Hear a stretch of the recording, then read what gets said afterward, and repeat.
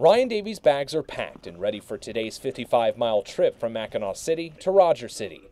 This was just one of many stops he has made in northern Michigan on his 45-day trip around the Mitt. I love the idea that Michigan is very diverse as far as the amount of locations that one has, and it's very accommodating for filmmakers. Davey is scouting locations and looking for investors in each community he stops in. The reason he chose to do it by bike is to show that he's committed to his film and will do anything to produce it. You've got to prove and show your worth, show that you mean what you say and that you're serious about the film. Davey says the communities have welcomed him with open arms. People have been very responsive, very accommodating, and very friendly.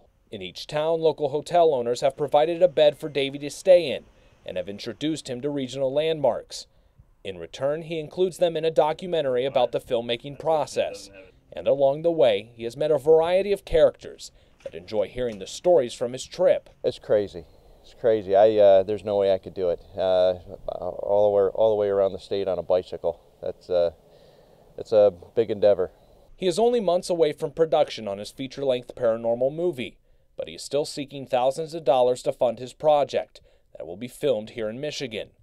However, he faces an uphill battle as he tries to fight larger production studios for public funding. Because even the big studio filmmakers are getting on the crowdfunding bandwagon and making it very difficult for guys like me to raise money for their small independent micro-budget films. Reporting in Mackinac City, Nathan Edwards, 7 and 4 News.